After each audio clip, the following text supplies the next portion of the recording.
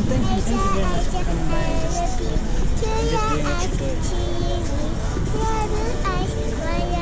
I need more people to come by lemonade.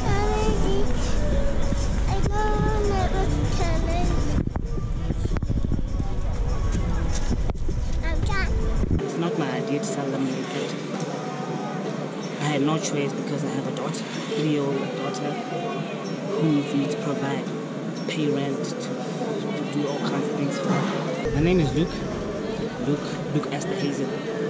But social media, they know me as like Luke Tokyo. I've submitted like 200 CVs, man, to like the same company. You know what I mean? I'm a diamond grader professional, you know what I mean? I have like certificates of diamond grading. That's like all I know, you know what I mean? All I know is all I'm good at. I'm still waiting for somebody to call me and say, yo, dude, come grade some diamonds, you know? I'm selling lemonade right now, but it wasn't always supposed to be like that. I lost my job 2 years ago. I was working for this other company, I'm not gonna say the name. But after that, it's been a dry spell for me in terms of having money, you know? The fact that I had a daughter to feed, you know what I mean? It was very stressful because there was no income whatsoever, you know? And a friend of mine called me like four weeks ago, like 2 weeks. So she called me, she was like, Luke, you're always stressed about money, bruh. Why don't you come here and make more? Let's work on lemonade. I make the lemonade, you're gonna sell the lemonade. I'm actually impressed by the numbers that I'm getting right here.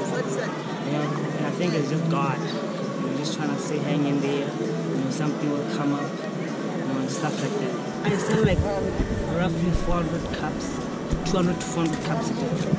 But more than that number, more than 400 people come here. And some even found the lemonade done. And for me, that's like a lot. In a week, 400 times 5, that's like a lot. I'm here 5 days a week. And for me, that's more than enough. I feel like I can survive on that. My baby can survive on that. My partner can survive on that. I swear, man, if it was just me, without my daughter, I feel like I would be doing fine. But the fact that she's here and she's the one who needs me more than anything.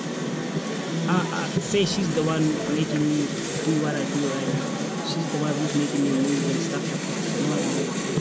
So it's all on her.